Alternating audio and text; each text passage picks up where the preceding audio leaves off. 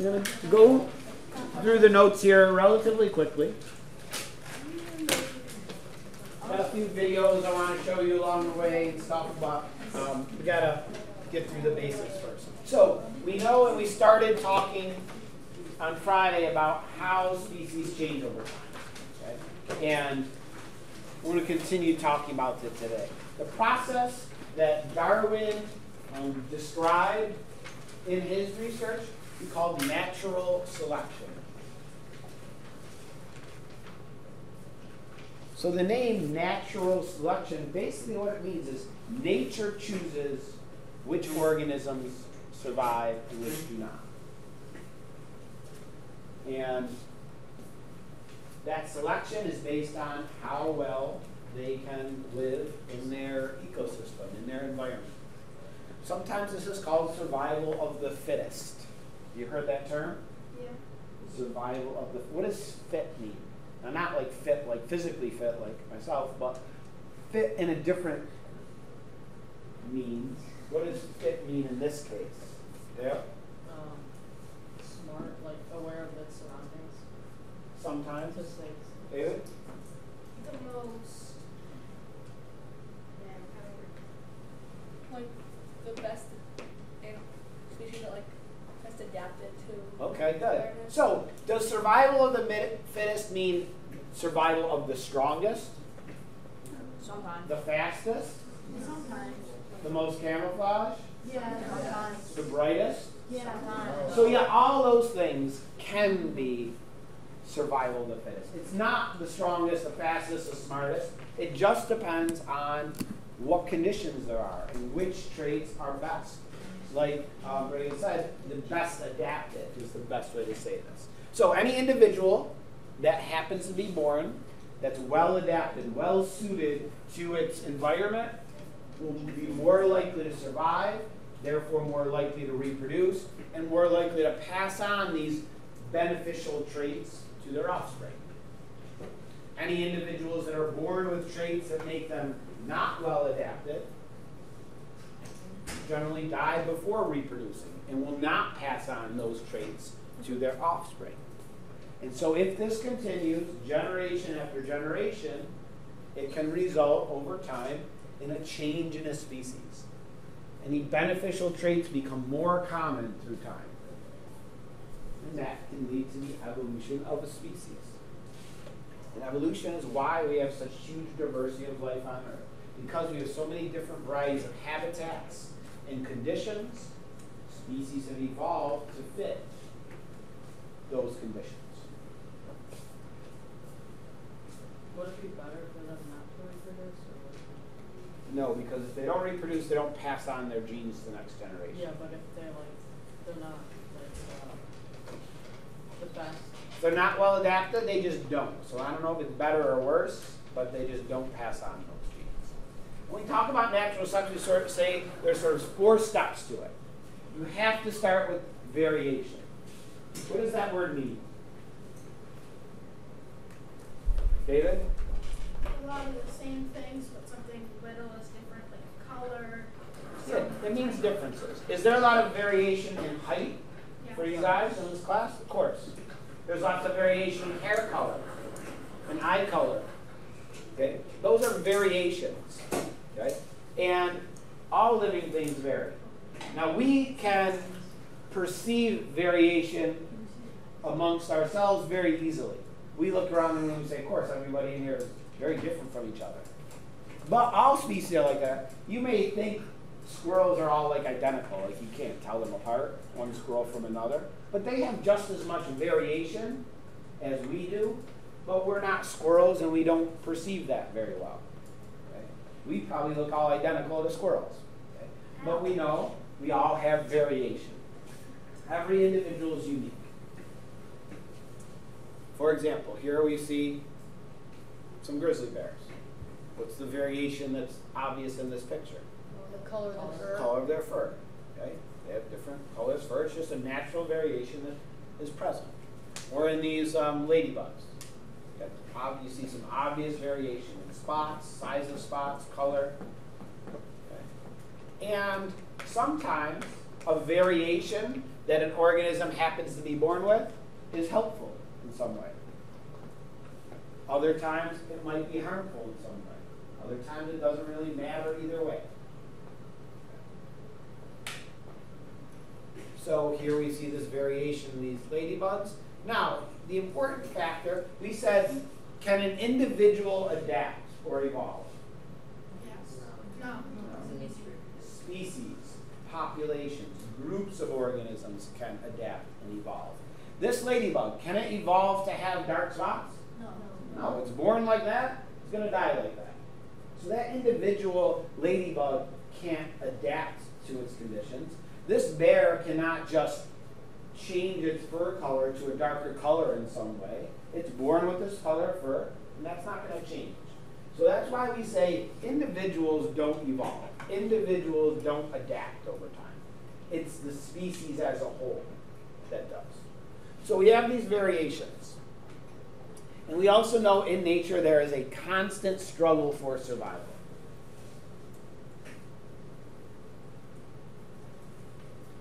There's competition for many things. There's competition to get enough food to survive, to find a mate, to find a living space, to avoid predators. Okay? There's all these different factors that go into the survival of one individual. There's often limited resources, limited food, limited homes. There's predators. And the reality is not all organisms are going to survive. One fish, for example, can lay hundreds of thousands of eggs. Could they all survive into adulthood? No, only a tiny percent actually do. A huge percent are never even fertilized. Another large portion are eaten by predators. Another portion wash down the stream and don't develop. Okay? There's only a small subset of those fish eggs that are going to grow, hatch, develop, and eventually become adults. So like Nemo? That's what I was going to say. Which ones do make it to adulthood? The ones that were The fittest. The fittest, the ones that are most like best adapted to whatever conditions they are living in. They are the ones that survive.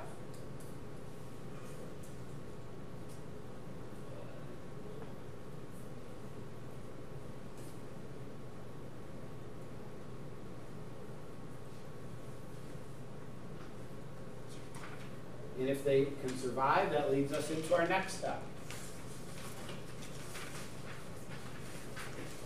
which is reproduction. Individuals that can survive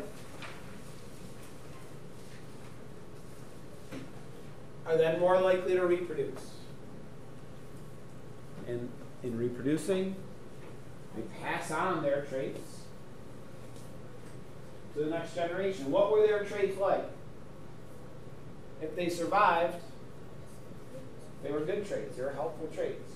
They're more likely to pass those on to the next generation.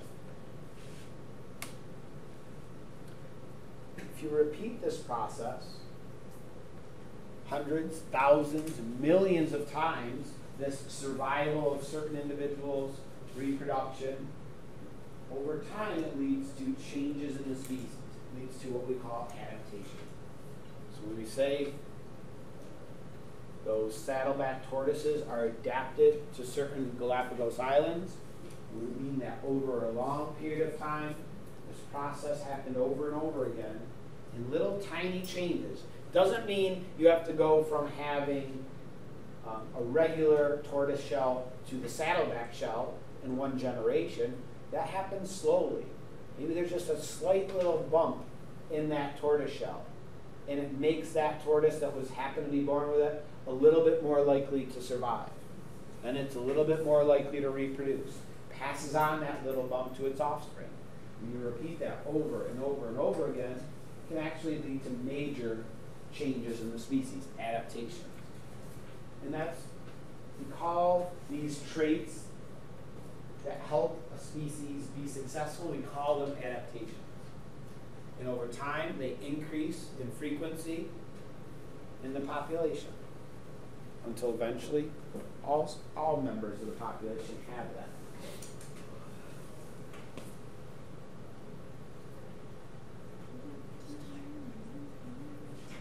So, what do we see here. Let's look at sort of our steps of natural selection. So what's the variation that we see in the population of these insects?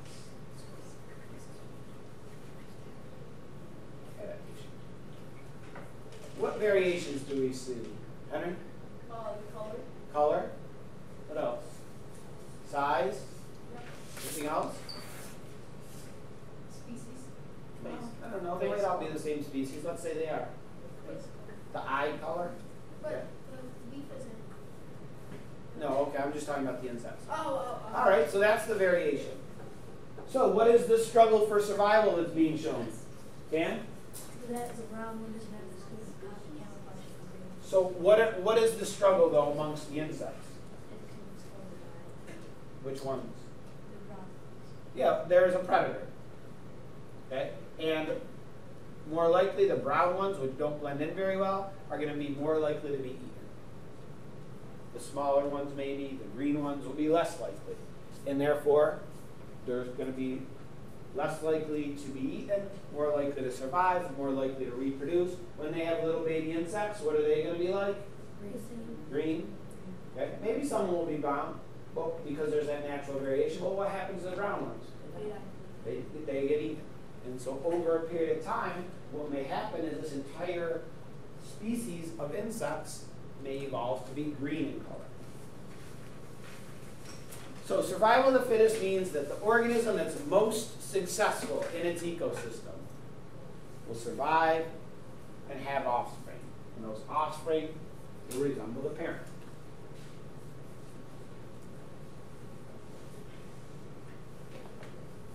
Darwin said, it's not the strongest of the species that survive, nor the most intelligent, but rather the ones that are most adaptable to change. So that leads us to this question about, well, why are we all different from each other? There's a couple important reasons. There's a couple things that contribute to this variation that we have. First is sexual reproduction. There's much more variation in organisms that reproduce sexually than those that reproduce asexually. Asexual reproduction, what are the offspring like? It's kind of like a copy, so there's not much variation introduced. However, in sexual reproduction, we have the mixing of genes, of DNA from two separate parents, resulting in a new combination in the offspring. So sexual reproduction results in much more variation. But there's also another factor, mutations. You know what a mutation is? It's not what you're thinking about from cartoons, superhero movies. It doesn't give you green skin or turn a little turtle into a ninja. Sorry. Mutations are changes to the DNA of an organism. Kind of like mistakes when the DNA is being copied. And a change in the DNA can result in a change in the characteristics of an organism. And sometimes those traits are helpful. Sometimes they could be harmful. Sometimes they may not matter either way. These little changes are sort of the fuel for natural selection.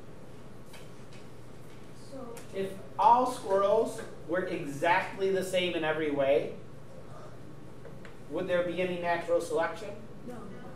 No, because they would just sort of live and die randomly if they're all completely identical to each other, right? And they would not evolve over time.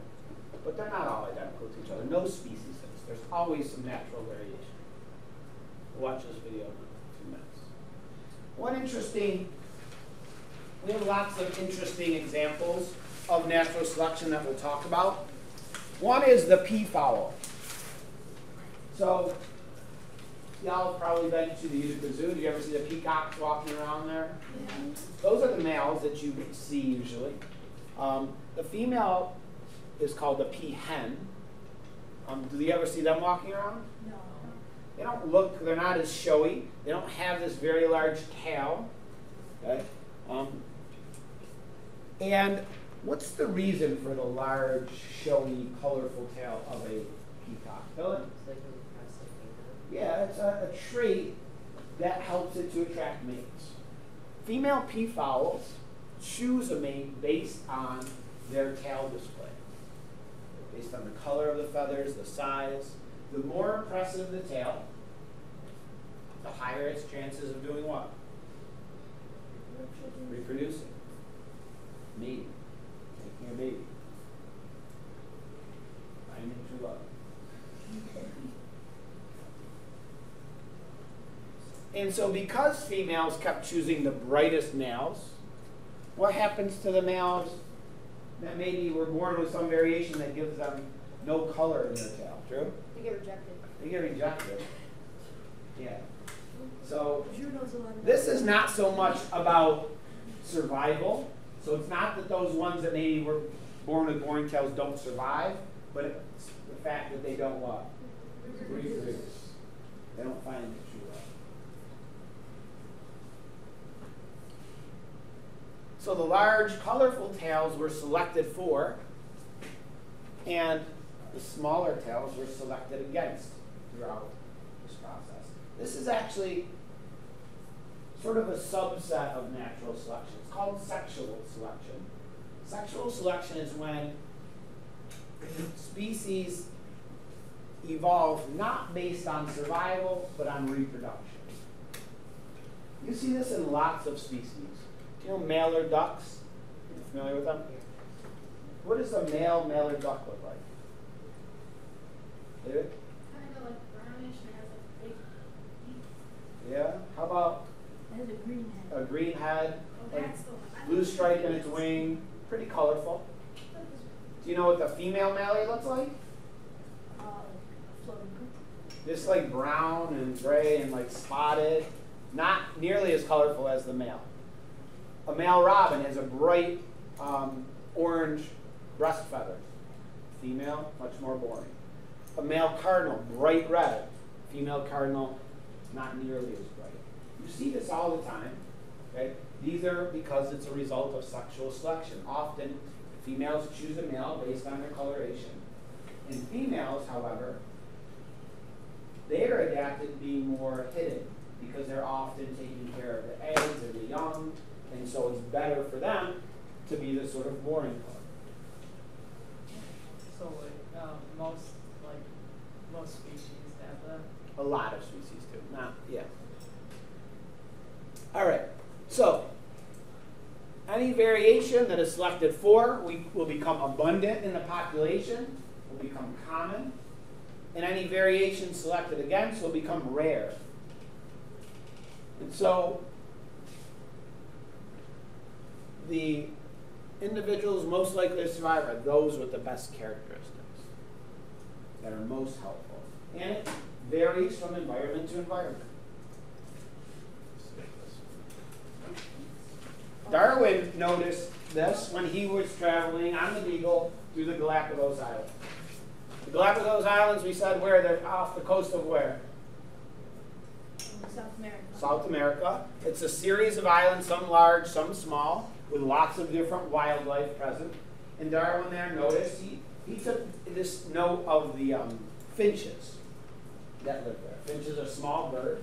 And what Darwin noticed is that each finch species on the different islands had a beak that was very well adapted to whatever food source there was on that specific island.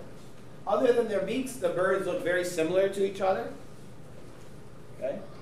They had all evolved from one original finch species that had made its way to the islands. Okay? Moved on to the various islands. But then, once on those islands, each finch species started taking a different path because there were different conditions, different foods available. And this was a great example of natural selection that Darwin saw. Here's an example. These are what the finches look like. You have some finches which live on islands with lots of fruit, and they have that kind of beak. Some eat thick, large seeds that they have to break open with a really thick beak. Some eat smaller seeds. Some finches eat insects. eat large insects, some eat cactus. But each of them has a beak that's well suited to whatever food is there.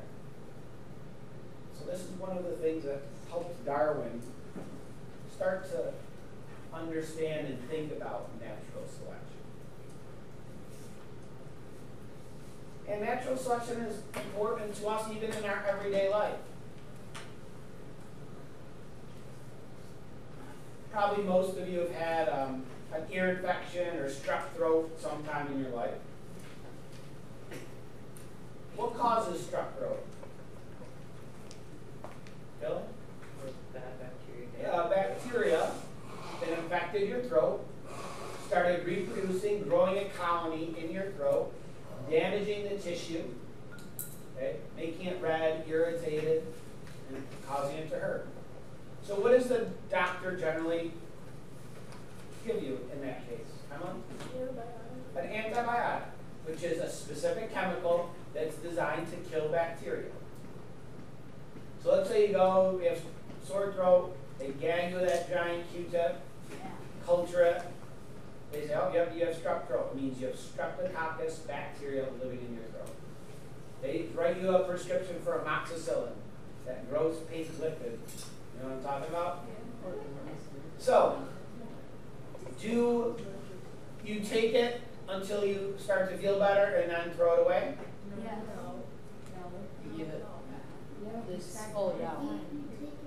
What are the instructions always given when you're on an antibiotic? Finish the full course. Because you take the antibiotic day 1. Okay? Doesn't do much. By day 2, your throat starts feeling better. Now think about what's happening in your throat. You're exposing this population of bacteria to this chemical that's poisonous to them. Which bacteria die off in the first day or 2? Okay? The ones that can't survive. Yeah, sort of the weakest ones, the ones that have no resistance. And so probably after 2 or 3 days, probably 90% of them are dead, and your throat doesn't hurt anymore. But they're not all dead. So what happens if you throw away, you say, okay, I feel better, I'm not taking this anymore. Then what happens, Jeremy? Yeah, those ones that were left, which ones are still left after a few days? The strongest ones, the ones that are resistant. Well, you stop taking antibiotic, now they have a chance to start to grow again and reproduce. And then, a couple days later, your throat starts to hurt again. But this time, the infection is worse. If you go back to the doctor and they give you some more amoxicillin, probably it's not going to work on that infection. Because what did you do? You selected for the strongest and most resistant bacteria. Okay? And therefore, that population is going to be resistant. And that's why you take it out. Pretty much none of them are going to be able to survive the full 10-day course of antibiotics that you usually would take. So you take it really because of natural selection. The same thing happens in insects and insecticides as well. Camouflage is a great example of adaptation. It's neat to look at examples of that. Many, many species have evolved to be camouflaged to avoid predators or sometimes to sneak up on their prey. Here's some examples. Look at this insect. Okay, the exact color of the petals of the flower it lives in. Or this owl. These are ibises. What is it? It's like a deer-like creature, lives in the Middle East. It's Oh my god. they live in dry, rocky conditions. You can see there's 3 of them. There's one here, sideways. One sort of face on right here. It's facing you. And then there's a third one. Try to get closer to see. Oh, right there. Yeah. Oh, I didn't see that. I can't see that. So there. Oh, now you No, can see that- his face. I saw those 2. I Yeah. see the other 2. Oh, we're going to do a lab on these moths. There's 2 peppered moths here, the dark version and the light version. Where's the light version? This is the light version. And here is the light version and the dark version. And we'll talk about, So that's kind of like adaptation. yes. So we have No. No way. Yep. What is that? Chameleon.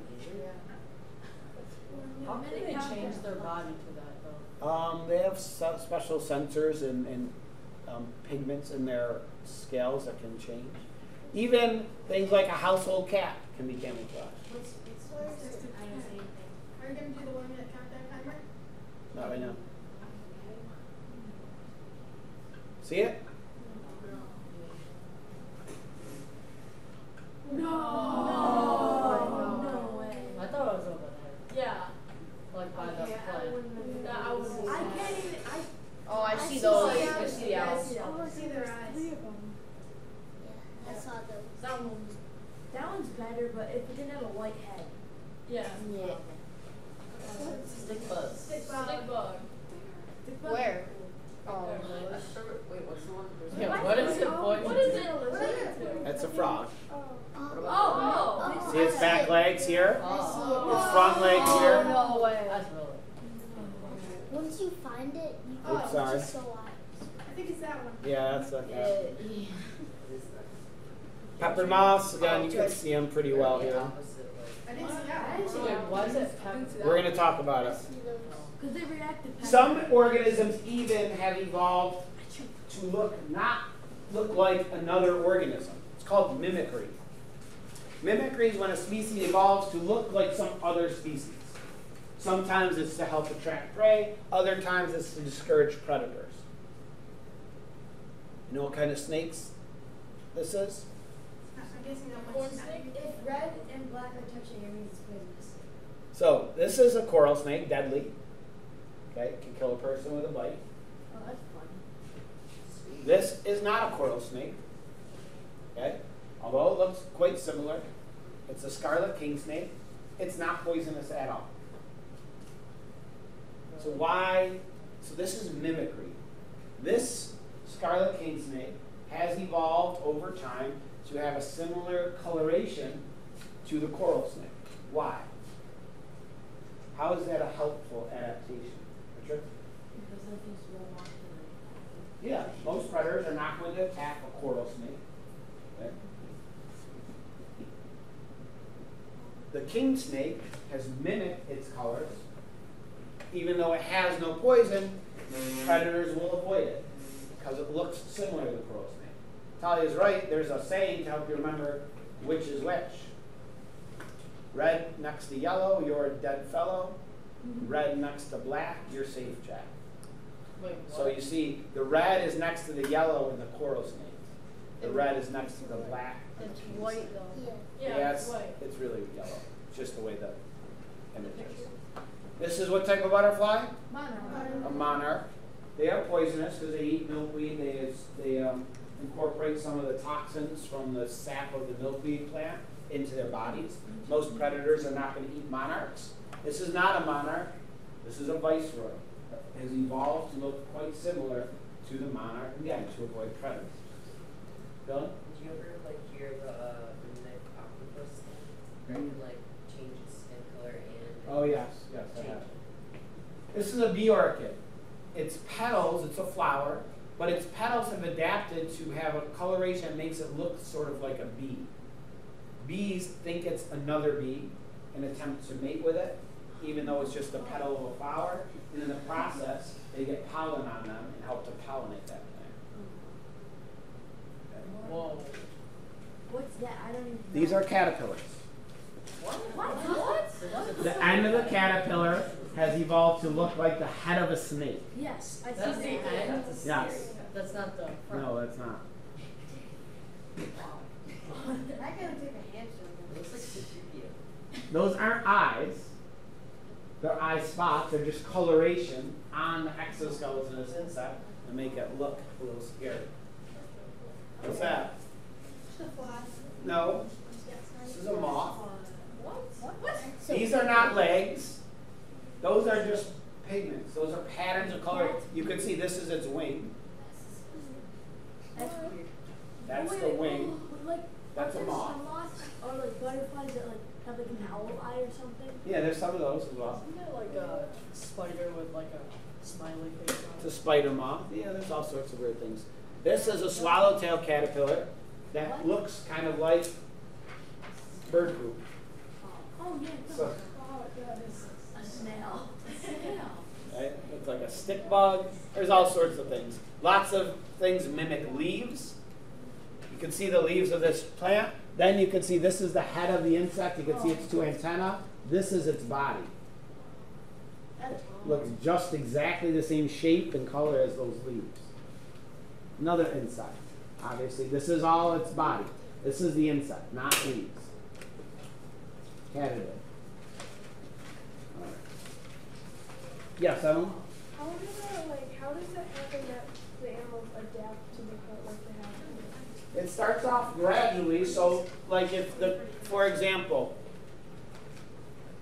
how do we get to this? So, you don't get from like a little thing that looks like a grasshopper to this, right, in a couple generations. It takes a long period of time. But imagine a caterpillar which is born with some sort of like mutation that makes its exoskeleton sort of wider. And maybe it looks just a little bit more like a leaf. That's going to convey an advantage.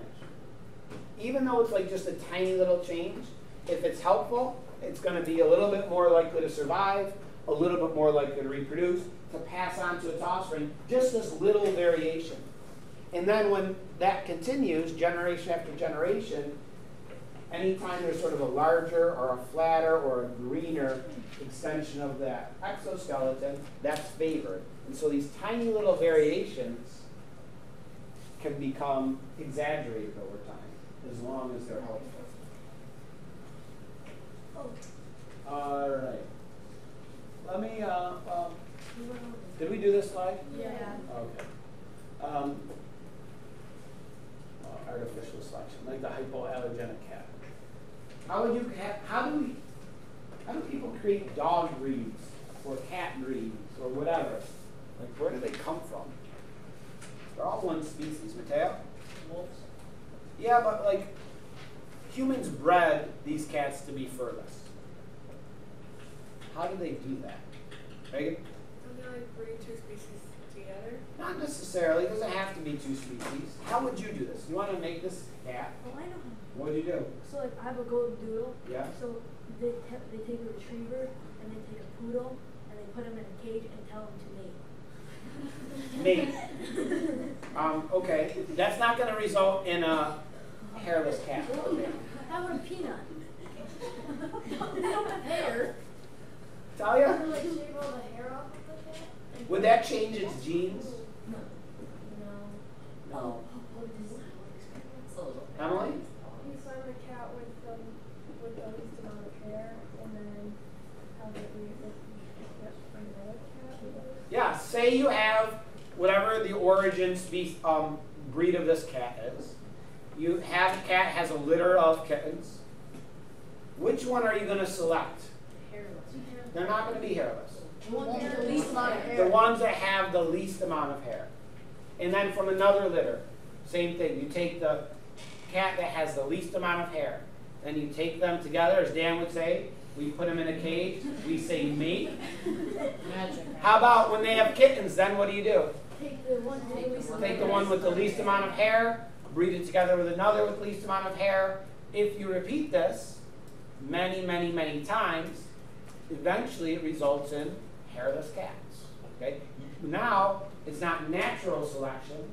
It's what we call artificial selection. Humans are choosing which can survive, which get told to mate. And over time, that can result in changes in the species. That's where modern dog species, they all came from one ancestor, but modern dog species have come about due to artificial selection. How can some get blonde if that doesn't even look blonde? Because, is there variation in wolves? Do some have slightly lighter fur? Yeah, but they're not going to become blonde. If you take the one that has slightly lighter fur, and you repeat that, you take the one on this breed that has slightly lighter fur, breed them together, what are they going to probably produce? Just a little bit lighter fur, but you continue that generation after generation, and it can result in big changes.